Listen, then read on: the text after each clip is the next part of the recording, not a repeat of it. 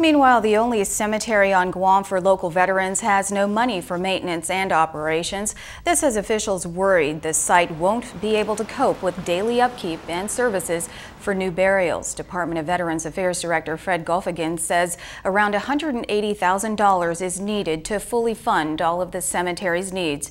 The veteran Charlie ERWIN says that thousands of veterans on Guam contribute to the island's economy through their federally funded benefits, and therefore they should be taken more seriously. We know that the government of Guam is cash strapped, okay? We know that condition exists.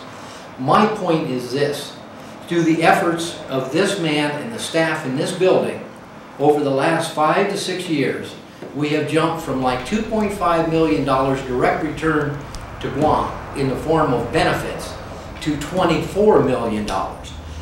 They're seeking the assistance of other agencies like the Departments of Public Works, Parks and Rec, and Corrections for bush cutting services, use of their equipment. Now, historically, the cemetery has had trouble getting consistent funding from the government of Guam. Sean Gumatau, spokesperson for Governor Felix Camacho, tells the Pacific News Center Adelup while they will support the cemetery 100%, all agencies under the lump sum budget will experience shortfalls.